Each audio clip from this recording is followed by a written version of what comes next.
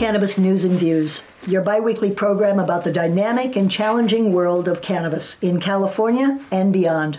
I'm your host, Jude Tillman. From our studios in Mendocino County, we bring voices from all sectors of the cannabis industry and community, including cultural traditions, spirituality, the healing history of this remarkable herb. With Cannabis News and Views, you'll learn about the medicinal uses of cannabis, cultivation tips and targets, county, city, and state regulations, the war on drugs and prison rights, the spiritual meaning of cannabis, the inspirational role that cannabis has played in art and music through the decades, the up-and-coming world of cannatourism, and much, much more. Today, we're looking at the core of the cannabis industry, the roots, if you will, growing the plant. We'll talk about the fundamentals of cultivation, but we'll also explore some of the many methods and the philosophies of growing cannabis that have emerged, especially in the past 5 years as we've seen this new green rush sweeping over our state. And here to guide us in this overview are three leaders in cultivation here in Mendocino County. We welcome to my left Devin Calloway, who's the founder and CEO of Eco Farm Holdings, a Mendocino County-based corporation engaged in sustainable cultivation practices. Devin has more than a decade of experience in the cannabis industry with a specialty focus on regenerative and vegan organic cultivation methods. For the past 5 years, he's been acquiring, developing, and farming cannabis properties here in Mendocino County. To his left is Gabriel Flores, the founder and CEO of Grow It Alls, a year-old startup created to give guidance to cannabis farmers on methods, nutrients, and various approaches to cultivation situations. Gabriel has 10 years of experience operating Mendocino County Hydro Garden, one of our local Fort Bragg success stories. He holds a degree in biology and human genetics from the University of California, San Diego. To his left is Garrett Lumley, the Chief Operating Officer of Grow It Alls. He holds a degree in marketing and finance from the University of the Pacific. Smile, Garrett. You look like you're ready to go to sleep. Garrett's been in the industry for 20 years now, and he's survived as a cultivator in Mendocino County for at least 10 years. He is also serving as a consultant in the county and has for 2 years. Welcome, all of you, to Cannabis News and Views. Thank you, Jude. So, so much to talk about and so little time, but let's assume for a minute that I'm, just came into this industry and I know nothing. So we're going to start with a few basics, spend a little time on some basics, and then move on to some of your unique approaches to guiding people in the art and science of cultivation. First of all, let's get clear about what we're talking about when we say cultivation. In the last 10 years here in the Emerald Triangle, and Emerald Triangle, home of arguably the best cannabis in the world, if we do say so ourselves, but we've seen a huge increase statewide and actually nationwide in indoor grows, greenhouses, and in an attempt to create even more cannabis to capture that market share, we've seen more light dep. As one person said, that's just an attempt to fool the plant into thinking it's a different season.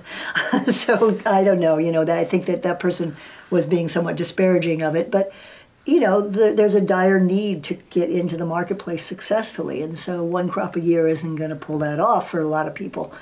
So I don't know if that's a fair representation, but tell me, what do we mean by cultivation these days? Devin?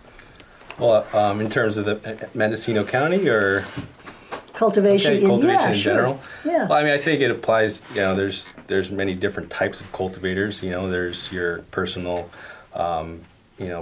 cultivator that has a closet grow or a couple plants in their backyard and is looking to produce for their own consumption. Mm-hmm. And then you maybe have your cottage industry grower that traditionally in Mendocino County is maybe cultivating 25 plants or so, and mm-hmm. They're able to offset a little bit of their annual income by growing medicine, and then you have your large-scale commercial grower that is running a agricultural business. Yeah. And all those profiles have very different needs. Okay, so that's helpful. That helps us hone it down. Let's stick to commercial. even within commercial, you're talking large scale, but commercial can be subdivided into small growers, medium-sized growers, and large-scale growers. That's what I've heard, the way I've heard it characterized. Gabe, what would you say as a cultivator in the commercial realm these days? Hoop houses? What's that? Whatever. I mean, it seems like there's so many ways. Ask building and planning about that. Yeah. We'd like a definition as well. Yeah. I mean, that's. It's for us. The idea of commercial growing is trying to move forward in this industry and be relevant, and I think that's a big, hot topic for people. It's like, how do I stay relevant, moving forward in this industry, and with that, there's a lot of fear that's being promoted. It's like, I want to catch up. I want to be a part of this. I want to be something.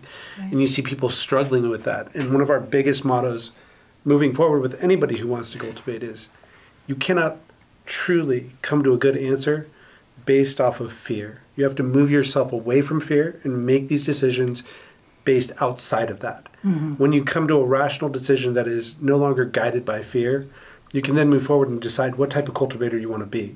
Mm-hmm. We look at the opportunity that's being presented to us, and we truly believe in the idea of circling the wagons, building a community of growers that support one another, help each other, diversify what they're doing, and make this something relevant for all of us. The idea of being a single cultivator in the oncoming storm, I don't see it. Yeah. I want to believe that we know what it means to stand together. In the times when we were all behind the curtain of what was legal in this community, we stood together. Mm. If a brother told you to come down and help out, you came. Mm-hmm. You loaded up your truck, you did what needed to be done. This is no different. Yeah. To me, this community has roots. I've seen it from behind the counter. Mm. I've seen it time and time again where a parent was hiding what they were doing from their children and now can proudly say, this is what I did to help our family survive. Mm-hmm. And coming forward, I look forward to even more of those stories coming to light of how generations of growers have forced this industry into a better place and survived. Wow. Gabe, that was just an aspirational speech. I wish we'd ended the show on that. But sorry. I have to say, no. I get a little passionate about it. No, sorry. I can tell, and I share that passion. It's so ideal, and it's true in the underground. I know a lot of growers who came to each other's aid in times of trouble, and, it's raining, help me get my crop in, I'll help you get your crop in. It's old-time farming in the history of this country. That's true. But we're also coming out of 4 decades of prohibition mentality. So there is fear, and it's going to be a big deal to try to overcome that fear. Garrett, do you have something to add to what these two gentlemen have said? When it comes to the fear that you're talking about, a lot of it too is most of these people, in Mendo County especially, you have people who for years have built their homes without permits. They're not used to dealing with the county. They're not used to dealing with the bureaucracy. And so that's another thing they're having to overcome. Yeah. Is that, wait a second, now all of a sudden I have to ask permission to do all this stuff when before I never did. Yeah. Or it's not that they didn't have to, it was just there was no repercussions. And what they're seeing now is that, building and planning, Department of Ag, even the executive department here in the county, they're in the same position as a lot of these growers. They're struggling to catch up with an industry that is growing exponentially. Yeah. So, it's kind of a two-way street, whereas as much as, as cultivators and people in the industry, we want those people to give us, a defined line. Okay, what do we need to do? How do we need to do it? And so we can move forward. At the same time, we have to be a little more patient too and understand that bureaucracy takes time. Yeah. And yeah, it does, but we difficult. also need to come out of our cocoons. People moved into the Emerald Triangle to grow cannabis back in the day when they wanted to get away from government and away from all of that and just go up in the hills and grow their crops and sell it. And so for people to then step forward, when I, for instance, sent out an email saying show up at the Board of Supervisors, and we know we've got thousands of growers here in the county, and 5-10 people show up, it's sort of like, it's hard to get people to be civically engaged with the county, with whomever, the planning and building. We're in a policy discussion, not a cultivation discussion. Right. I got to stop myself. Well, it goes back to the fear question, is the fact that it's, for years, nobody wanted to stick their head above the fence. Right. And so now when you're asking people to do that, when the county, for example, during those first meetings, you had a lot of people in the coastal community here that were sticking their head above the fence, and then the county comes and says, oh, wait a minute, if you're in the Coastal Commission, you can't do anything. Right. And you were part of the 9-3 roam program last year, but now you're not allowed to be. Yeah.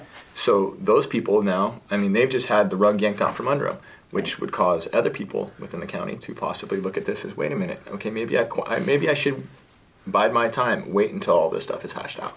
Well, yeah, that's probably true. I think, a lot of people, like you said, did come up here so they didn't have to pay taxes, they didn't have to get building permits, and didn't have the normal responsibilities of running a business.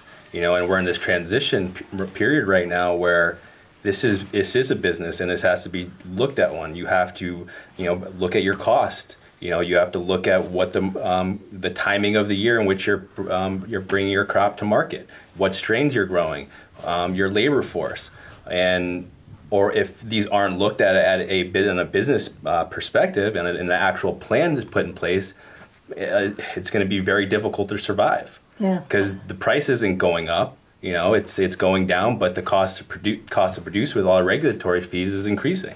Right. So you really have to start looking how can we start bringing our costs down? How can we become more efficient? Maybe the old way of doing things isn't the best way to do it now because the margins aren't as high.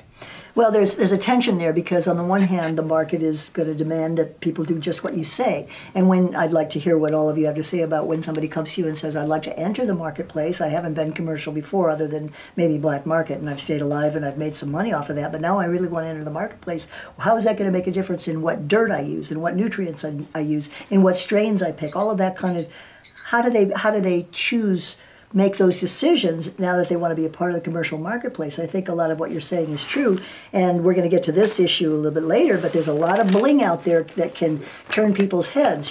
Anybody who doesn't have experience coming out of the hills and becoming part of the commercial world. Yeah, you see these cartoons, you see sexy women, it's like, yeah. And it's traditionally catered towards men that are growing high value cash crop, but when you go into stores now, it's not a selling point. It's like, what's going to get you the most bang for your buck? What's going to be what's the most sustainable? And before it didn't matter. You can go buy these expensive products, and they may juice your plants up, and but now it's like that may not be the economical solution. All right, let's come back around to this philosophical discussion. This is all great stuff. I love it. We're going to come back around, but let me just back up a little bit. We got the basics that people have to look at. It's your dirt, it's your location.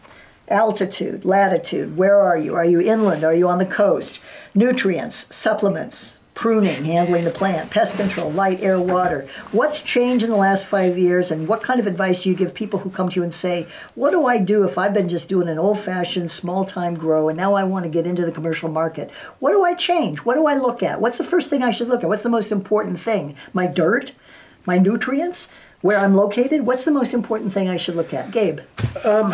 It's a very complicated question, and okay. I think a lot of some of the old time practices were definitely not good practices. I mean, they did them because it was something that was going to go to market, make money regardless. Yeah. I mean, a lot of the funny little games we like to play are like, when you entered the market, how much was your first pound? I was like, what you could sell outdoor for $4,000 or $5,000 6-7 years ago, right? You can tell exactly. You can tell somebody when they got into this game by how much they received off their first, their first paycheck, and it's hilarious to me, and I laugh about it because that leaves this huge room for error. Yeah, like you could get away with a lot when your profit margin was 5,000% of what your input was, but that led to a lot of bad habits. A lot of people, we had we're very fortunate to have traveled to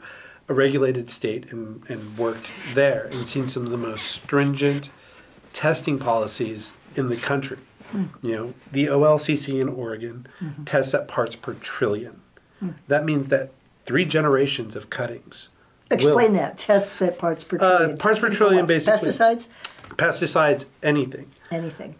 Basically, if you had dipped a plant in something that is systemic, that means grows inside the plant. Right. So it genetically latches itself to that plant. When it's grown, cut, grown again, cut, grown again, and then taken a sample of, that parts per trillion test will show, and those plants will fail. Depending on the growing conditions, depending on how long the lifespan of the mother plant was. Right. And typically in indoor, yes, it's a 3-generation. 3 generations or- indoor. How or- many generations outdoor? Well, it varies also depending on the pesticide that's used. Different pesticides have different half-life. Yeah, and that's what you look for is the basically the half-life of that can be altered due to UV situations. Right. So an outdoor plant will actually assimilate and produce less generations of time for it to actually work its way out. But But back to your larger point, I mean, larger- moving from the old style practices and moving into the new, Yeah. it's like you want to basically start. I always say, know where your genetics are coming from. It's good to know that you have a clean, reputable source, because if you fail from there, these testing situations are not going to be easy. And a lot of the practices have led to bad genetic stock being put out there. Yeah. There's a lot of questions and not enough answers as to, are some of the soils that are being used being treated? Is there drift? Is there all of these situations that are causing these plants to show up? What is drift? Drift would be basically spraying from one yard and then drifting into, like an intake. Oh, a well. crop next door. It's happening with farms that are located close proximity to vineyards. Where they're using pesticides that are banned that won't pass testing, and just a simple shift in wind can contaminate your entire crop. Don't vineyards get tested? They're on different levels. Different levels of, and they Yeah. And different requirements. Different requirement, more lax or more stringent? Much more lax. Much more lax. They have a little Gee, bit more why would money in that the be?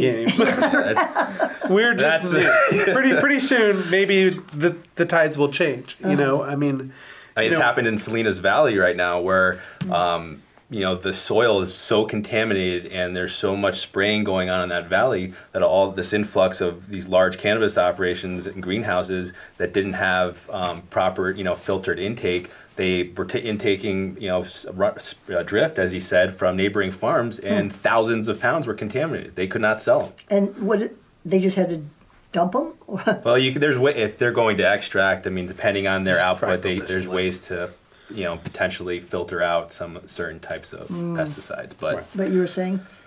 oh no, he's absolutely correct. With fractal distillate and some of the processes that are coming, into filtration the fold. techniques. Yeah, you can spin out a lot of the impurities in the plant. Returns may not be necessarily as fruitful, but Not as cost effective. But. right. So it sounds to me like the switch from old style black market growing to entering the legal commercial market is largely the upshot is your costs of production are going to increase vastly and your return is going to decrease vastly. This is what I've got so far out of No. this. I didn't say anything about cost to produce increasing. Right. And that's what we can talk about now. Where Yeah. where that's. The I mean, fun part. that's the thing. It's like understanding P&Ls and input costs and taking averages and seeing what outputs are. I mean, we as a culture have lived on a very high level of mean. Now when things get tight, I mean, the realistic output for what you're producing is good still, even if you were to output at say $800 a pound. The profit margins are still there. very better than you can grow any other agricultural crop at this point in time. If you look at corn's like, I think it's negative $175 per bushel. What does that mean? So Negative. You're meaning losing meaning 175? per bushel of corn in production, it's around you lose about $175,000. But with subsidies, that all gets made up. Oh. So I mean, it's one of that's just kind of. But there's no subsidizing in cannabis. No, probably not. So I mean, Not it's so much. and that statistic is like 3 or 4 years old, but still, it's when you look at that compared to what kind of a crop, the profit margins in this business, it's still there. It's just people are not going to get, a 100, 200, 300%, 400% profit. Well, when you read through a magazine like Marijuana Business Magazine, and the articles about cultivation, they the recurring theme of the people being interviewed is how to keep production costs down. Get these fancy trim machines, or, get these fancy lights, or circulate your air better in your room so that you, if one of your air conditioners go out, everything's covered, and and it's cheaper to do it this way and this way and this way. I mean, there just seems like that's, so you don't think production costs are going up? Well, in regulatory wise they are, but one of the things that can be a large reoccurring cost is the constant repurchasing of soil. As well as bottled products, and so indoor costs could be going up. No. But light depth farmers are buying new soil. A lot of light depth farmers are buying soil every run. They're using bottled products. And that was one of the parts of one of the things we started looking at was like, I got tired of buying bagged soil, and that was far inferior than what I could make on my own. So like some of the major brands out there, you could pay $250, $300 a yard for soil right now. I was like, well, that's a huge cost, especially every run. How can I design my own soil from scratch and, instead of having to create, add new soil every time, what can I do to re-amend that soil and bring my costs down? So and that's one of the things that we found was a way to save a large amount of money annually was designing soil from scratch, where I could make soil for less than $100 a yard. That was far premium soil that you couldn't buy anywhere else, versus $300 a yard, and then re-amending that every run. So we were able to bring our costs from, say, our initial cost per gram was 5 cents per gram of soil costs. So that's say on 2,000 square feet, it's about $2,500 to $3,000 for 25 yards of soil. Initial one-time cost. Then the next round, instead of having to put $3,000 out again, we re-amend at about 1 cent per gram. But aren't your labor costs higher if you're re-amending your own soil? No, well, you have other costs that are associated with buying new soil every run. You have transportation costs. You have more labor costs because those bags they don't just magically appear in pots.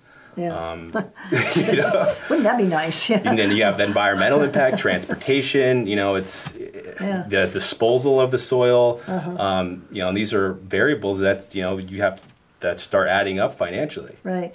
Okay, soil. Let's stick with soil for a second because we're moving into unique approaches, which is the second part of the discussion today, which is great because I want to hear what your approaches to this are too. So we can stick with soil because the other thing that I read a lot about is if you can reduce your labor costs if you automate everything, put it all on computers, make it all electronic, digital, this, that, and the other thing. So let's go to that then as well. But do you have anything to add in terms of the soil question? On the soil side, Devin makes a good point. There's all these costs associated with, the one-time use or even two-time uses of soil.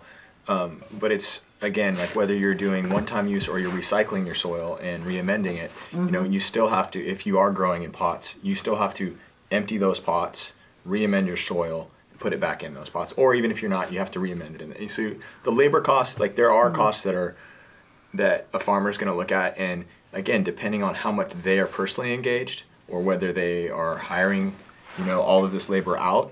I mean, that's a huge difference when you look at, that farmer's time. A lot of times what people will do is they'll look at it and go, oh, well, I'm not paying for any of this labor now, so I'm saving money, and that's true, but at the same time, you're the labor force. What are you paying yourself? Yeah. Like what's the value of your time? And that needs to be added in. It's just an opportunity cost. And it's, again, over time, like one time, if you have a farmer coming into it, okay, amending that soil, developing that soil, making all that soil, that's going to be huge upfront cost. Yeah. Which is why a lot of beginning farmers do just buy, they're like, oh, well, I can just go buy this potted soil and I can get started and then work my way up from there. Again, those are the barriers we're looking at. Initial upfront costs versus long-term costs. And yes, when you're looking at this as a business, your long-term profitability is what you really want to keep in mind.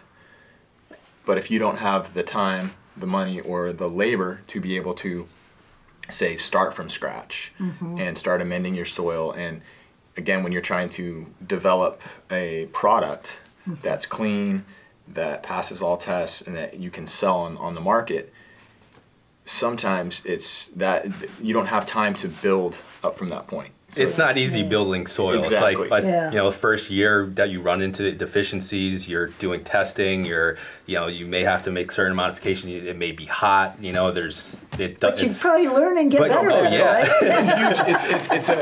right? It's probably one of the best tools in learning to garden is basically trial and error. Yeah. And that's one of the things is it's when you're looking at this as a business, someone coming in who has never done this commercially or who wants to do this commercially, that trial and error, especially when the costs of doing business are going up so greatly, we don't have the room for that, to lose an entire full-term crop or someone does that. When you look at $70,000 right now, our largest permit's 10,000 square feet, right? Yeah. Minimally, I would say minimally, if you're starting from scratch, you're probably going to look at somewhere with all of the regulations, getting your permitting and everything, minimally around $50,000 to $60,000 in input to start, and that's if you don't have any. That's if you don't have anything. Yeah. Okay, and that's still, and I think I'm probably being really conservative on that number. If you have nothing, and a large bulk of that is you're going to be your soil costs. For like a 10,000 square feet, if you're doing full 10,000 square feet canopy, you're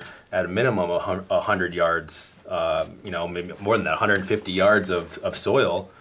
Times what, $200, $300, depending on what type of soil you're buying. Right. So it's. Right. This is all interesting. I was going to talk about. I think soil is really the heart of it. I was going to ask you about water and how do you deal with pH in a healthy and safe way and lots of some of the other aspects. But I think soil is really the big deal. Let me instead encapsulate the questions about water and about mechanization, for that matter, in this quote from John Anderley. He has an indoor grow in Denver. He's quoted in this Cultivation special issue of Marijuana Business Magazine. He says, quote, "There isn't a retail store in Colorado that will pay $1 more, not $1 more for completely clean, meaning no treatments of any kind in the flower stage, including organic treatments. So why would you do that?" So what are your thoughts about the market, what's driving the market, and what they'll buy from you versus what you want to do to create a good crop? Gabe. The apples and oranges. Right now, Colorado is testing at parts per million. So, million? Yeah, they're on the low end scale of the testing spectrum. OLCC, parts per trillion. We encourage our farmers to understand that that's going to be the standard for California. California has never set up a regulation where they have not been the most stringent agriculturally in the entire U.S. So in California, it's going to be parts per billion? But parts per trillion. Right now, it's set for parts per billion. It's set for but it's eventually. But certain distributors are on the parts per trillion model. So if you're parts per trillion, if you're under that, then they're not going to accept your product. You're not going to be able to bring it to market. And the distributors, for our audience's information, they're the ones that are going to be taking your crop and moving it to the laboratory, moving it to the retailer. They're the ones that are going to be the pivot point for all of this. And the consumer base is also greatly different, hugely different. I mean, the cannabis culture from Colorado to California could not be more different. Explain that. I think that California has grown up in this culture, Northern California especially. California created the culture, and it's the largest producer, grows all the cannabis for the country. Yeah. And in this small area. Yeah, in this Emerald Triangle. Yeah. Was it 60%, I believe they said? That's what I've heard. 60% of all of the cannabis. However, in the United States. Most of the genetics that are popularized genetics have come from this area. And well, there's no doubt that we've got a corner on the cultivation traditions. And there's Canada and New York too. Ken Pham. Much love to the brothers up north. What I've heard, right? Exactly, and Mr. Trudeau. But the last 8 months, 10 months that I've been hearing more people come into our dispensary, Dragonfly, and just growers I know. Who are saying my market from last year is gone because of the Oregon flood. The glut of product from Oregon is robbing us of that position that California has had vis-a-vis the rest of the country. But on the black market. that's Oregon's producing lower black Well, market you know what? prices. Let's be real. The black market still dominates. Look at how many. We were Yeah. supposed to have 9,000 cultivators in Mendocino County, and how many have applied for a It's permit so far? 700 something. Something like that. Yeah, exactly. Yeah. So when you talk about the Oregon phenomenon, that's what people aren't realizing is a lot of that is coming from what are considered licensed permitted farms in Oregon, and they're not passing test. So they're in turn having to dump their product on the black They market. have no other option. They're They don't have an dumping it, option yeah. now. I mean, and I can't sit there and say, oh, it's this farm or that farm, but the amount of cannabis that is now being grown in Oregon versus, say, 4 years ago, Yeah. under the permitted model, I mean, it's just the amount that's coming down. They're just like, look, we don't care about this crop. All we care about is that it's gone. Right. Because we can't sell it under our legal markets. We need to keep moving forward. So let's dump that, recoup at least our operating costs and move on.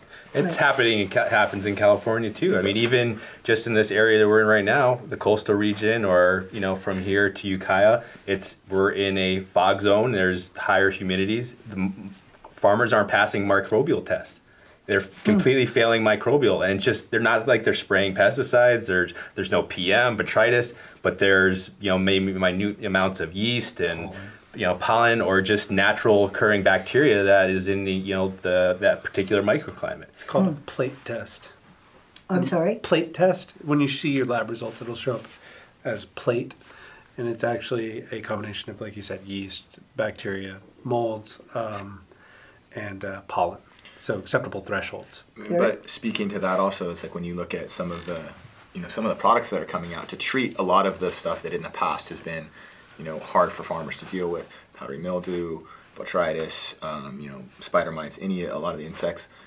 If you look at them, some of these products are yeast based. Yeah. Yeah. And they're amazingly effective products, when they're used appropriately and regularly. But now you have a test so that's not differentiating. For example, in Oregon, they actually differentiate anaerobic versus aerobic. And yeast being an aerobic bacteria, it's differentiated out on the positive side. That's interesting. They differentiate types of yeast, and yet they have such a low threshold for pesticides and other things that they're measuring. Yeah. Parts per million thing. And what is that about? Who knows? Listen, if you've just joined us, let's do an ID. You're watching Cannabis News and Views, and today our subject is cultivation, but it's really getting much broader than that, because I don't think we can decontextualize cultivation from the economics and what's going on all around us in Oregon and in other states, and certainly what we're going to be facing in 2018. This is a big transition period, and I think people are delusional if they think we're going to move from so many decades of prohibition into a regulated and free marketplace without a lot of hiccups and a lot of people being hurt, frankly, on the journey there. On the program with us today, we have Devin Calloway, who is founder and CEO of Eco Farm Holdings, a Mendocino County-based corporation engaged in sustainable cultivation practices. And we're going to start to get into the nuances of how you each approach this. You're advising people. And then Gabriel Flores is the founder and CEO of Grow It Alls. That's a very cute name. Grow It Alls, a year-old startup created to give guidance to cannabis farmers on methods, nutrients, and various approaches. But he and his colleague Garrett Lumley, who's the COO of Grow It Alls, have had more than 1 year experience in the cannabis business. We're talking decades here. So these are three highly seasoned cultivators sitting in the room with us today. And we're just dabbling really in this very deep and complex subject. But I think we're getting some really good information out. And I truly appreciate the trend of the conversation. So moving along to what you each uniquely bring to your own cultivation and how you advise other people. Earlier when we were talking, Gabe, you mentioned that Grow It Alls, your company, doesn't advocate any one way of growing, but you try to be open to all approaches and help people based on what their individual needs are. Could you just draw that out a little bit? What explicitly does that mean? This is it's a lot of just residual learning from this industry, moving up here and learning from not knowing anything at all, and trying to help people understand growing techniques and things of that nature. We always come to this understanding that every grow situation is unique. Every room is different. No matter how you try and replicate it space to space to space, the space itself sometimes dictates how the grow has to adapt. every person who cultivates is different. How they approach problems, how they handle their plants, how they walk through and see things. It's very different from person to person to person. So to try and pigeonhole somebody into your idea is like trying to tell nature that it must do what you tell it to.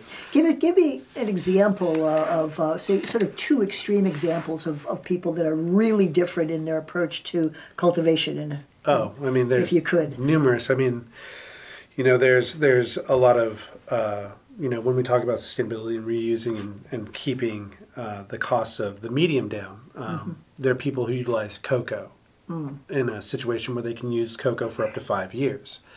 In that instance, it's a drained away situation. Do I think that everybody should step into that immediately just to save money off of the medium? I don't. I think that people how they come to this industry, what their space is like, what they're trying to do in the end, dictates what the grow is. And that's really how it goes.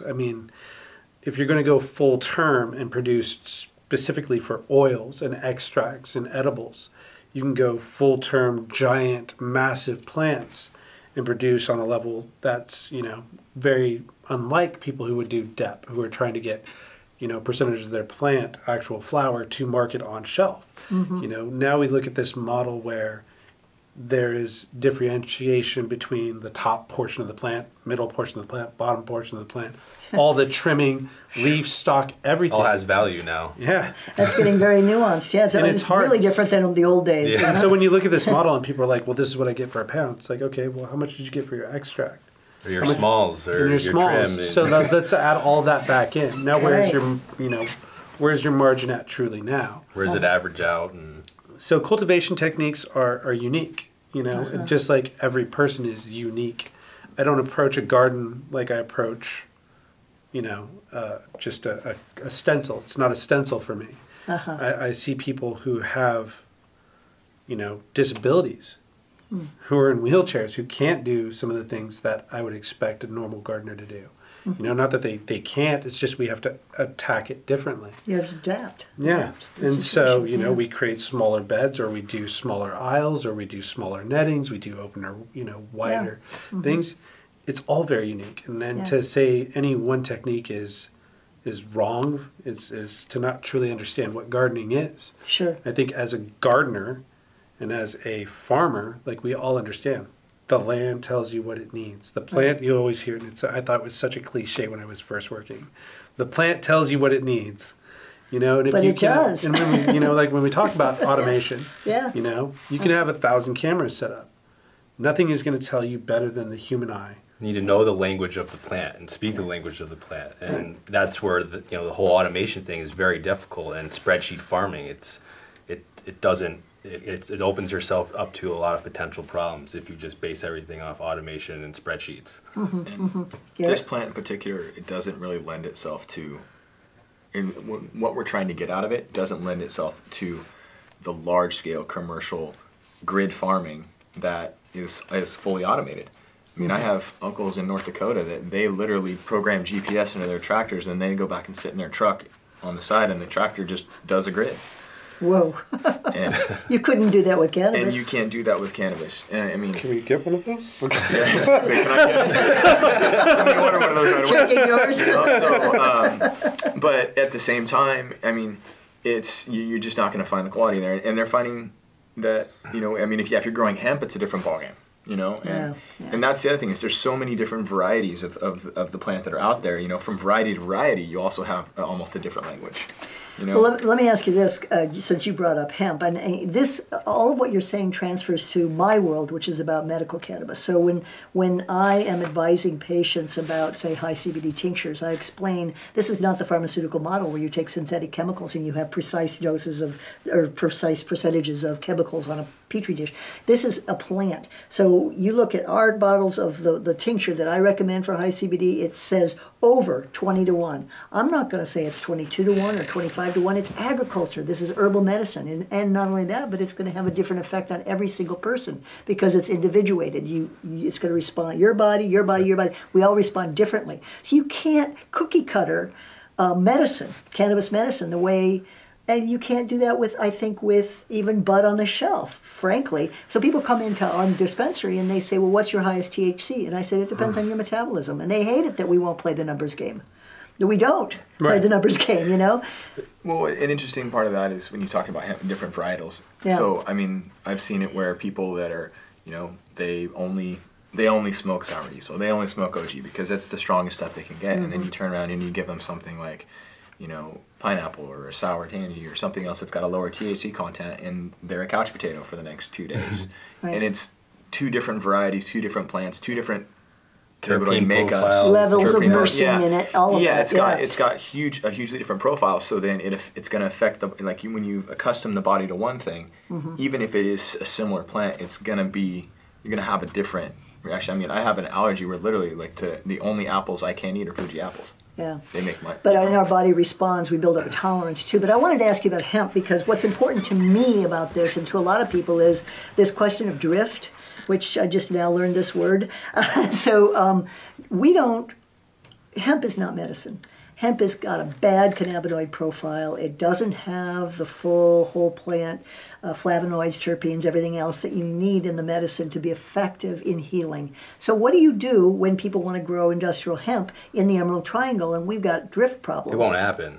It won't happen? It's not. The real estate is too expensive, and we don't have enough agricultural acreage to effectively produce, large quantities of hemp. It'll go to the Central Valley. In the Emerald Triangle, I think he's got a good point. When you get over into Sacramento Valley and Central Valley, Southern San Joaquin Valley, I mean, the thing is you're going to have, that amount of pollen.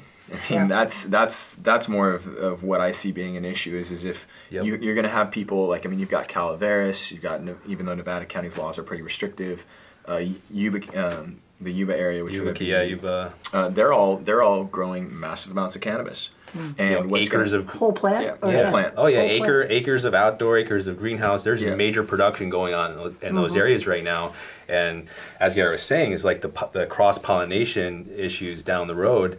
They're all going to get cross-pollinated. Their plants are going to hermy. They're not going to be able to sell those flowers on the shelves, maybe to extract. Hermaphrodite. Well, I would actually, you're probably going to have less of that, but you're definitely going to have a degradation of product. The hermaphrodation usually is from basically a rebreeding back into the same genetics. You can breed it out, but generally when you take one genetic and you breed it back into each other, you're basically allowing a outlier gene to reproduce itself, and he's probably the one being the genetics. So very good. But the Emerald Triangle, we're very lucky that we're probably protected from that pollen drift. Yeah. We're so far north, and we have those north winds. If we can protect ourselves, it's true. So for people who are trying to step up into the commercial world or get started, for starters, would you recommend to them that they I want to ask 2 questions in one. What do you think about monocultures? And then also, would you recommend that they stick to just a few strains or do multiple strains, hedge their bets? What's your recommendation? Keep it simple. Yeah, kiss it. Yeah, that's the best way to keep it simple, stupid. Simple's good for sure, and it depends. Again, that's a question that. If you're growing too many variables, 5,000 square feet, 2,500 square feet, 10,000 square feet, that answer very much changes. If you're on 2,500 square feet, grow one plant. Well, let's say it's 10,000 because we're in Mendocino. If you're doing 10,000, I like to look at a model where you're going to grow 80% of what the market value is, and then you can experiment with the rest. So they say you're growing 80% OGs or a high demand genetic. That the other 20% you can put in your flavors or your exotics and see what the market. Or go 10-10 and donate 10% to just CBD research. Yeah, which would be right. Awesome. And your local dispensaries. If we can get people to the idea that this is where the change in medicine, especially I'm sure you understand this. With technology and the way that things are coming out, we're seeing more and more the ability to precisely extract from the plant what patients might need. You see high CBD strains being bred specifically for the research and the possibilities that are coming forward. Some of the things that we're seeing also as well is byproducts from some of this distillate, such as like clear, which have reactants to actual the nerve endings, and can numb out affected areas like maybe burn patients. Yeah, I mean there's so much possibility. There's also there needs to be a little bit of trepidation with it as well. Yeah. When we start getting into the realm of this is medicine, there needs to be an understanding that at some point when this becomes federally legal, these things will be classified differently. Well, we've got a big chasm between where the most advanced research on cannabis medicine is and where the cultivators and the medicine makers are that operationalizing what we already know theoretically. We already know there are more receptors in the body than we first thought. There's more than CB1 and CB2s. We know a lot of stuff that we can't begin to translate into operationalizing. But the other problem, when you're we're going to drift over into the question of economics and what the market will bear and what investors will tolerate, what lenders will give you money for, what partners want. Because when you're a cultivator, let's say you want to just grow CBD because you're really devoted passionately, your mother had cancer, or whatever reason, you're really devoted to medicine, but that's not an economically viable thing to do right now. How do you advise people? Well, I think you have to look at the consumer market as well and what the consumer is demanding. It goes back to your question before about, or your reference to Colorado saying that dispensaries won't pay more than $1 more for clean organic flower. But I think the consumer is becoming more educated, and the consumer is demanding more quality standards and certain types of genetics and certain production cultivation methods, and they're just as the craft like we were saying before, craft beers. Look how long it took for the craft brewery market to catch up and compete with the mainstream Budweisers and the Coors and everybody.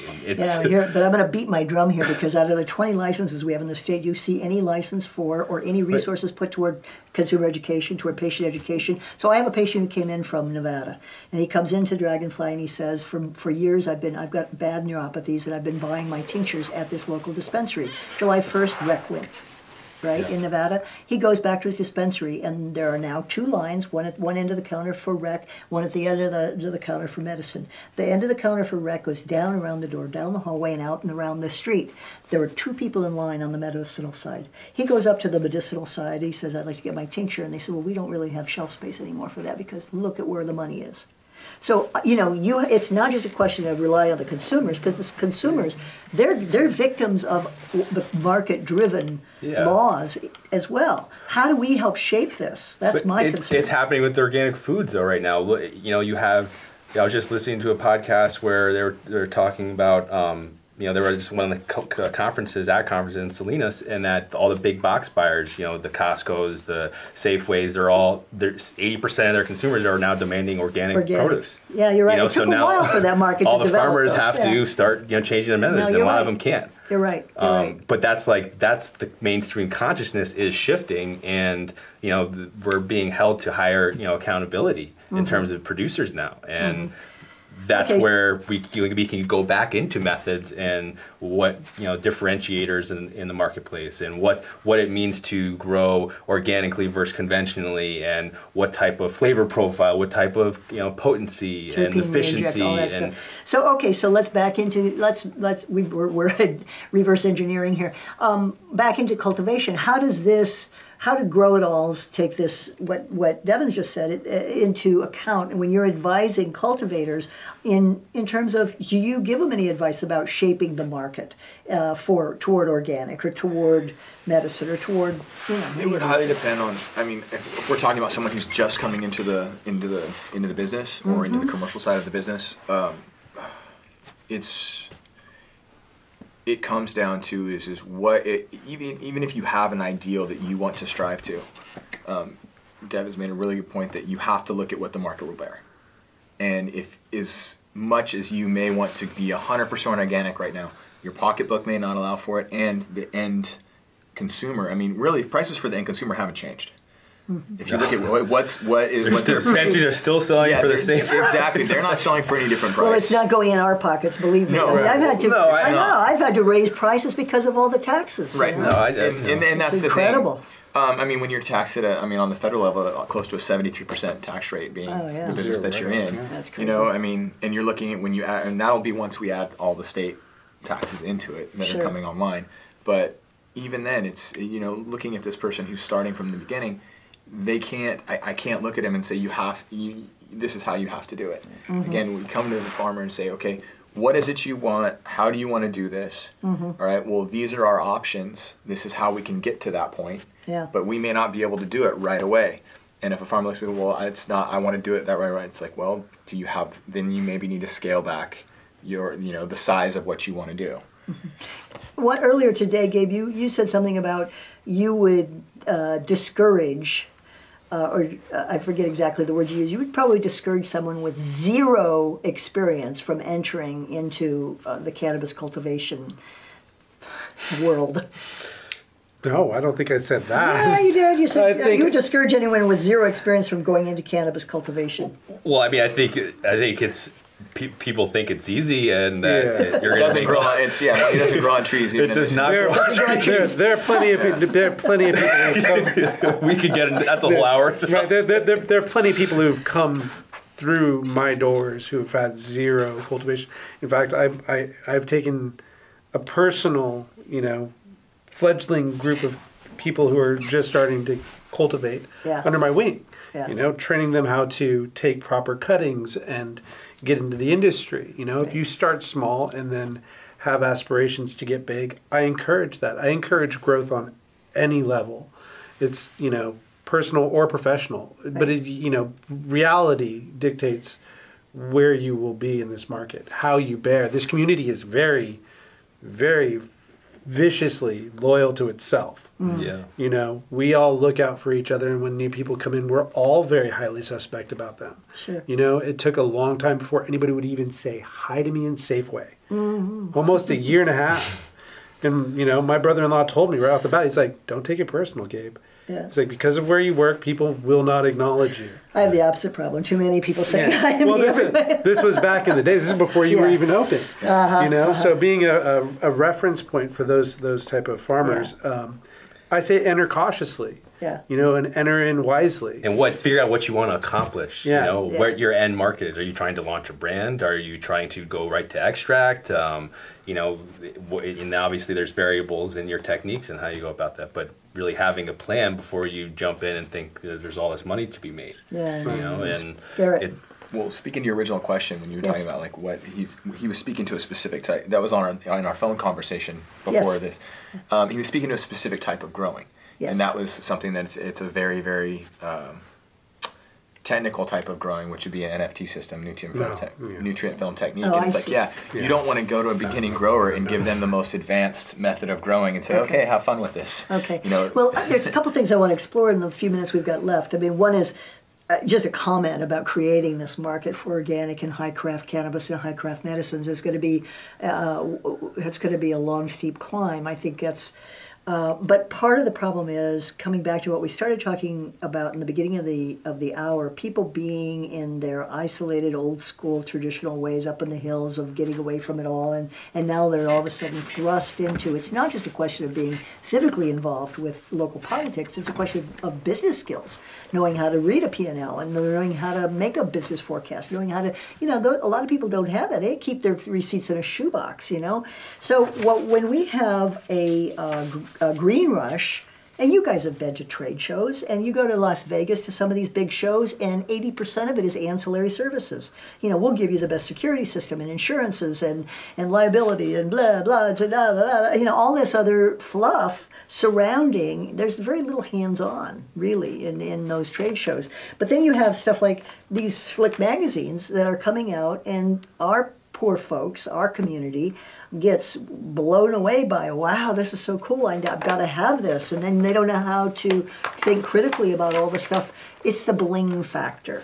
It's the bling factor. You've got companies that are just full of bling, attention organic growers, Mother Nature, into your grow room with advanced nutrients. I mean, how do our standard everyday growers here in the Emerald Triangle, how do they take that and critically look at that? I think there's a different level of grower here that they can kind of see past the fluff. They've been through that store and walked past those shelves, and they, the thing is a lot of these recipes that are tried and true have been handed down from grower to grower to grower. We all started with somebody's recipe. Someone's like, well, here, try this, man. This works really well. And you're like, oh, sweet. You go off it for a while, and you're like, well, this is just a double of this, and this is just a double of this, and this has, basically all of these things that I'm already using. So if I just take out this, and you start to critically think about your garden, and I think, So you think people are smart enough? Well, that's the essence of what you're saying. Marketing is a very powerful tool. It's really powerful. It's true. I mean, and we're trained. We're trained from the time we're kids. With cartoons, and that's the other side of it. Like these cartoons that are on here. This marketing is not going to be allowed in 2018. Well, I mean, that's for nutrients. So, I mean, they can. There's loophole. They're going to be able to do that. But you see it on going down. Yeah. You see the bud candy. It's the little kid with the thing, the giant marijuana. The roadside signs, Yeah. And that's where being dazzled by all that is like you really have to start doing your own research. Look into these products. Like, what are they? How are they made? Can I source this from somewhere else? Can I make my own tea? It's like we're focused on vegan organic farming. And there's vegan organic nutrient lines out there, but I don't need to use those vegan organic nutrient lines to be able to grow true veganics. I can grow true veganics by creating my own soil, by making fermented plant extracts, by compost teas, top dressing, and my input costs are going to be drastically much lower. But this is good. So we haven't really given you much chance to talk about your veganics approach. Go ahead, give the spiel, because a lot of people believe that it's going to be much more labor intensive and it's actually more difficult to do. True veganics it's not a new thing. It's been around for hundreds of years. It's pretty much growing plants with plants, and replicating what happens naturally in nature. If you look in the forest, you don't see rotting animal carcasses everywhere. An animal may die and decompose, but you mostly see leaf litter and insects decomposing and grasses and a mycelium network that's connecting and bringing nutrients and water through all the redwood trees. It's like that's what you see in nature. And so with veganics is like what we've been working on is how can we replicate that in our garden?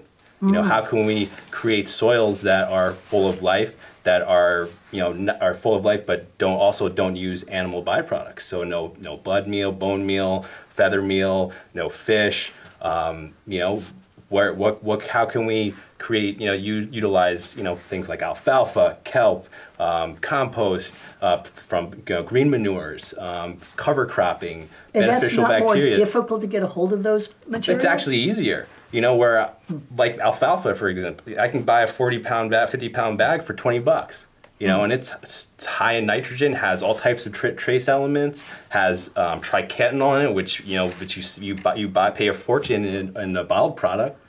Kelp. It's making your own kelp alfalfa teas. Like instead of going and buying a liquid extract. Where you're paying for a premium, you're paying for the manufacturing costs, you're paying for transportation, and not only is it more expensive, but it's obviously not as environmentally friendly. And this is doable on a large scale. Well, you obviously doing a lot of cultivation sites. We're operating 20,000 square feet of vegan organic production in greenhouse.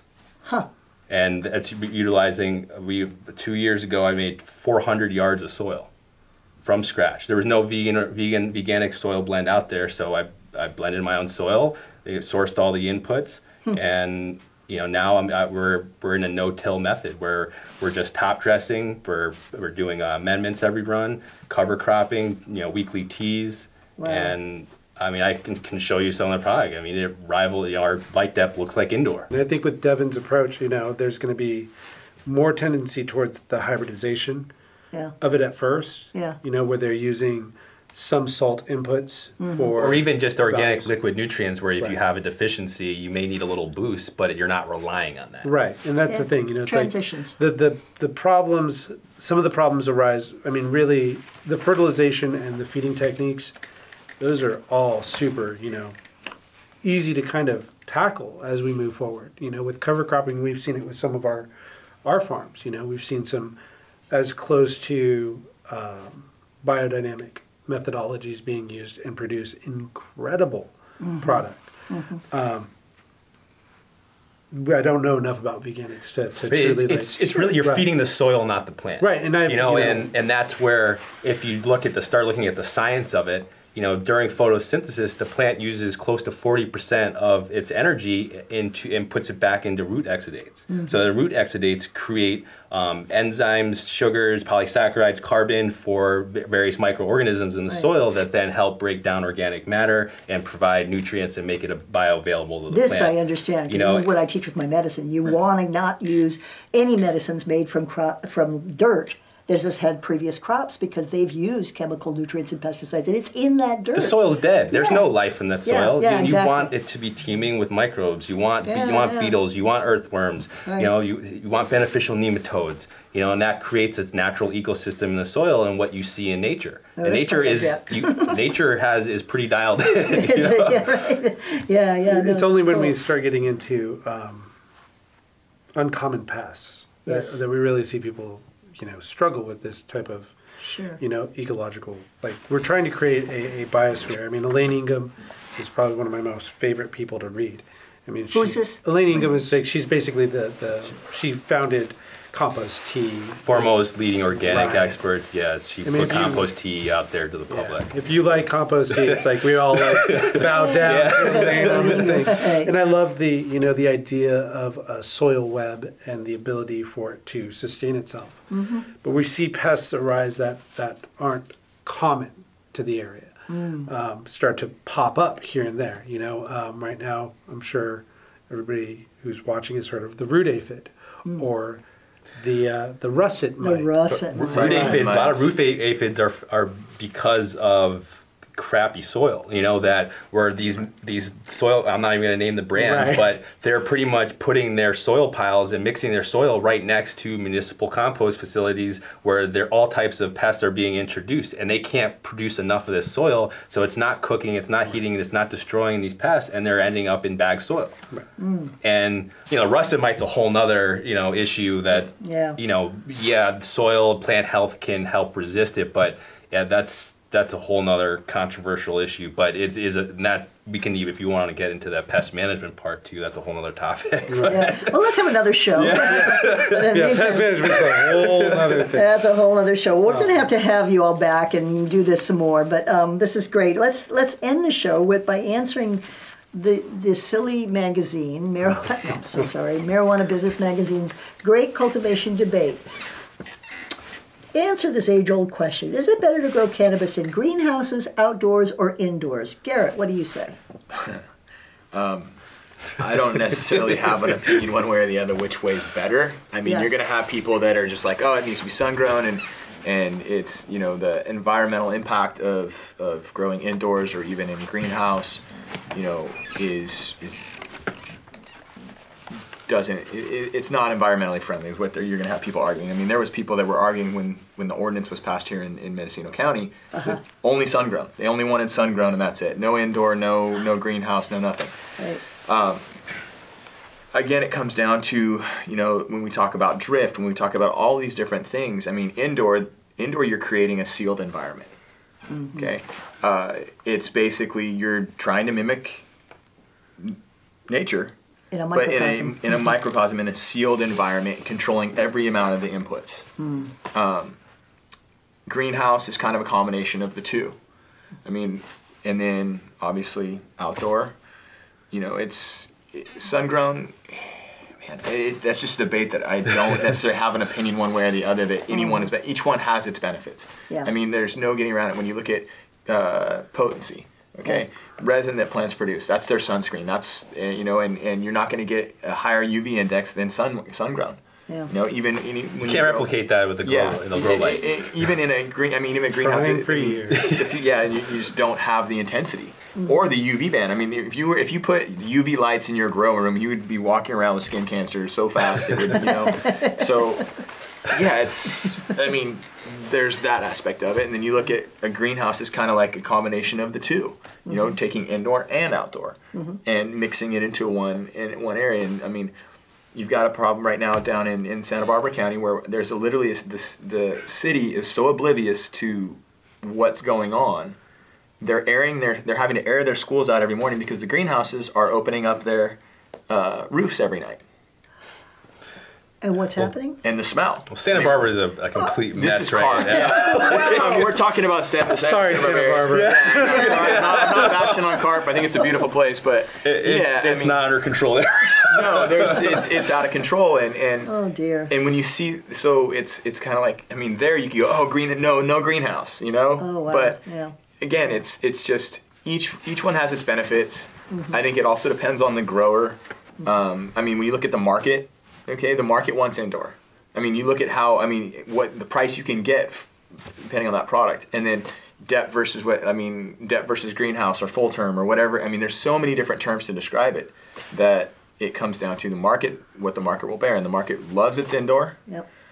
And then you look at greenhouse depth, which is different. Reality, people call it. I mean, right now people are saying, if it's grown in a greenhouse, it's depth, which isn't necessarily the case. It's not true, yeah. Yeah, but which tail wags which dog? Exactly. Does the market drive what the cultivators do, or can we shape the market? As a cultivator, no. Let's go this way. As a cultivator, no. You don't get to shape the market that way because it's the end consumer and the people who are buying your product as the cultivator, which is the dispensaries for the most part, which unfortunately is your area. But when you go to the Harborside, the largest dispensary in the world, okay, they buy more cannabis legally than anybody, and sell more cannabis legally than anybody else in the country. And they will they're going to give you a premium price for indoor. They're going to give you a price $400 to $500 less for your light dep, if it's true light dep. And then anything below that, again, sun grown. I mean, look on their website, sun grown, $180 an ounce. Yeah. No, I'm familiar. Yeah. I'm familiar. Yeah. Any other opinions about what's best? Or? Well, I mean, it just really depends on your climate, your skills as a grower, your ability, how much you want, your startup costs. You know, a greenhouse is not a small investment, nor is indoor.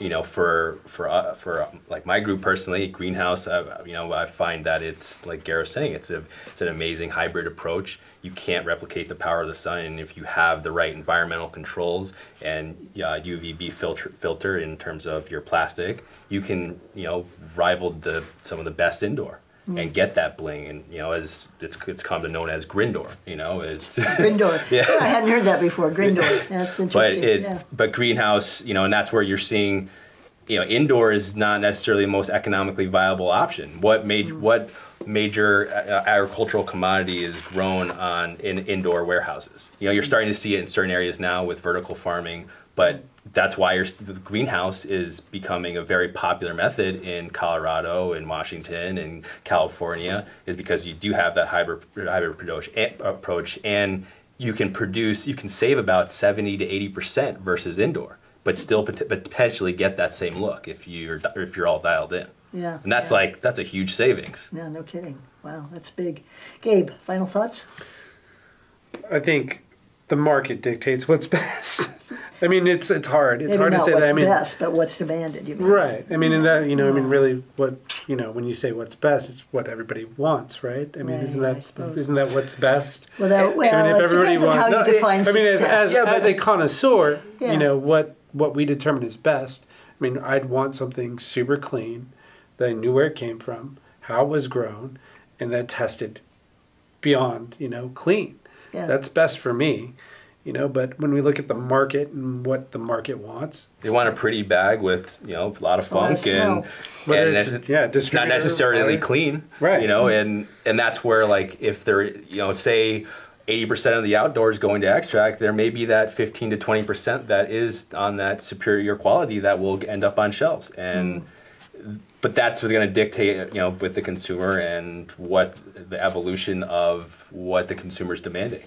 It opens up a whole other thing I'd love to talk about sometime. Right. And for me, I mean, coming from Southern California originally, and the time that I came up here, you could draw a line right across the state, and the two would never know each other. Yeah. The cannabis culture here versus there was so clearly black and white, where here it was very gray and very understood. You didn't need to say anything. Everybody knew. And now you see this kind of dissolving away. You know, it's kind of the cool thing to know about cannabis and know about. I mean, even just in the idea of changing our vernacular towards the way we approach things. You know, call it weed, don't call it pot. Marijuana, weed versus cannabis. You know, it's like the stigmas and. You know, there's this understanding that we're dematerializing this cover and haze of what this industry is, and I look forward to the future. You know, there's a lot of people who are dreading it. Not me, man. I mean, I see, you know, people like Devin and some of the farms that we work with pushing this industry in the right direction. You know, I mean, we have the fortune and the opportunity that people are actually relying on us as experts now. Whereas in the past, we were criminals. Yeah. It's a beautiful thing. It's a beautiful thing. Right? So, I mean, to sit here and be disparaging about any one thing about this, no way. No way. It gives me chills to think about. I get to work with some of the coolest people in this industry every day. Yeah. And everybody I run into and have the opportunity to discuss like these topics. Yeah. You know, I look across the table and I see a brother and a sister and somebody who battled through this with us. And that gives me all the hope in the world that we win this war, because we are soldiers and we are the people who have fought the good fight for a long period of time, and we're going to get there. You know, how we get there, you know, there's a lot of this compromise idea. And, you know, let's make no bones about it. You know, the reason that this economic boom is happening here is because California said $6 billion in 5 years. They wrote the check for every investor across the United States to come in and start spending money. You know, to get that type of tax revenue, there's a lot of money that needs to be produced. This is the most one of the most extraordinary plants on this planet. I mean, everything you need to sustain life can be achieved from this plant. Whether it's food, fuel, fiber, medicine, connectivity, like it brings all of us together. You know, it doesn't matter whether you're black, white, brown, purple, gay, straight, young, old, rich, or poor. It brings everybody together, and that's a powerful thing. And it's like, you know, Gabe was saying, it's an honor to be able to work with everybody and to be able to work with this amazing plant on a day-to-day basis. And excited for the future. Have open discussion. I mean, that's the biggest thing. Open discussion about it. Yeah, no, totally. Well, that gives me chills, both of those ending words. Well, this has been really a delight, a really wonderful conversation. Yeah, thank you all so very, very much. And that's all for this week on Cannabis News and Views. To watch archived programs, go to MendocinoTV.com. And to hear more about all things cannabis, tune in tomorrow morning for the Cannabis Hour at 9 a.m. when host Jane Futcher on KZYX will feature cannabis attorney Omar Figueroa, who's going to be talking about state cannabis regulations.